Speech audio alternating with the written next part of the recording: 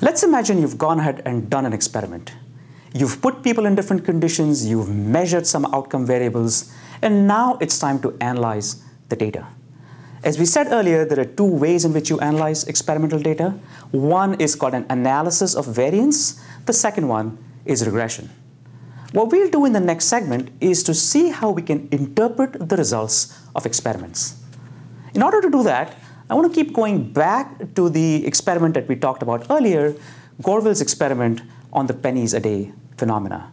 Remember the first experiment that we talked about?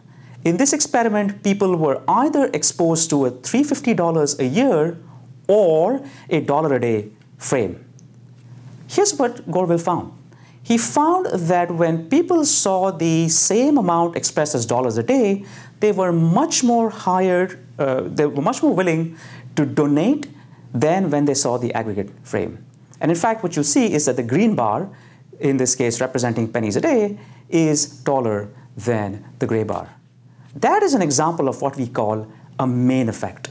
In this case, one factor, which is the framing of the payment, has a main effect, consistent effect, on the outcome, which in this case is willingness to donate.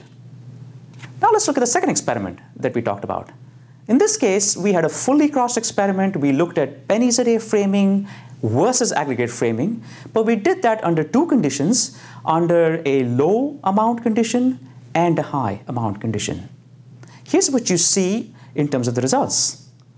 On the left-hand side, we see the data for the low amount condition. And what you see here is a replication of the first study. Namely, people in the pennies a day condition actually were much more willing to donate than people in the aggregate condition. But let's look at the right-hand side panel. That's the panel where the amounts were high. And notice what happens there.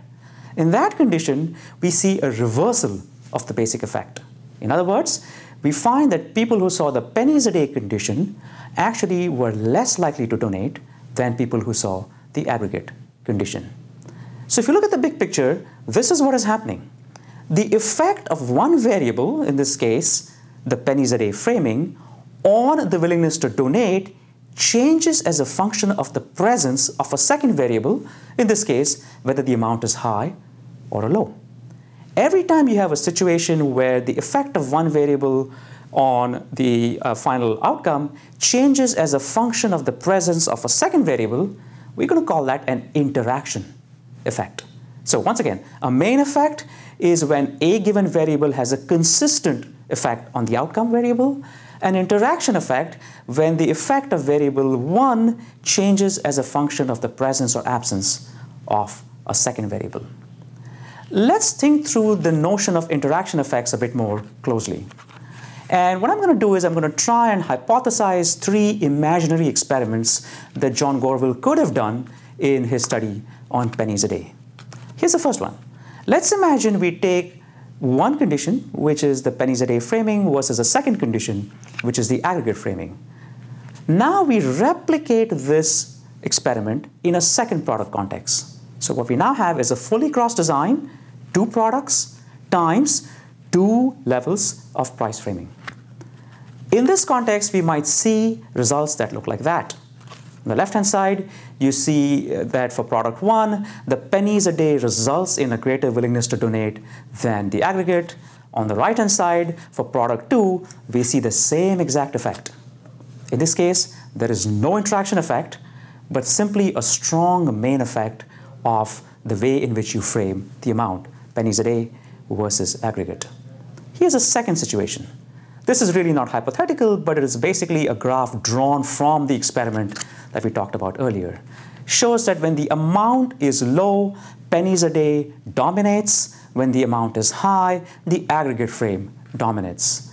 In this case, the presence of the second variable has reversed the original effect, resulting in an interaction effect. Here's a third kind. Let's imagine that this experiment was done not so much with amounts, but with 2 different kinds of people. For example, let's say in one condition, we showed people who were monthly wage earners and put them in 2 conditions, the aggregate versus pennies a day. In a second group, we took people who were daily wage earners and then again did the same thing all over again with them. Here's a simple theoretical prediction.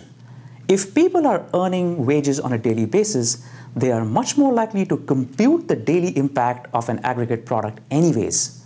And therefore, for those people, we expect that there would be no difference between framing as pennies a day versus framing as an aggregate expense. In fact, this is what our results might show us.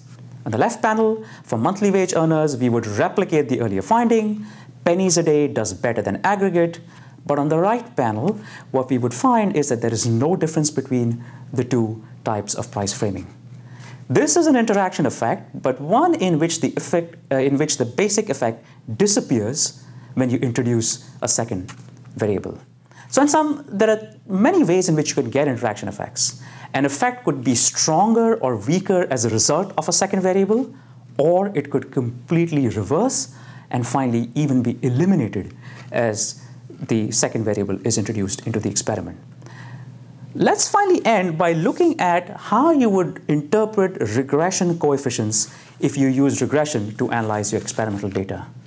Remember that in the regression setting, your final output is an equation that might look something like y is some constant a plus b1 multiplied by the first variable plus b2 multiplied by the second variable, and so on and so forth.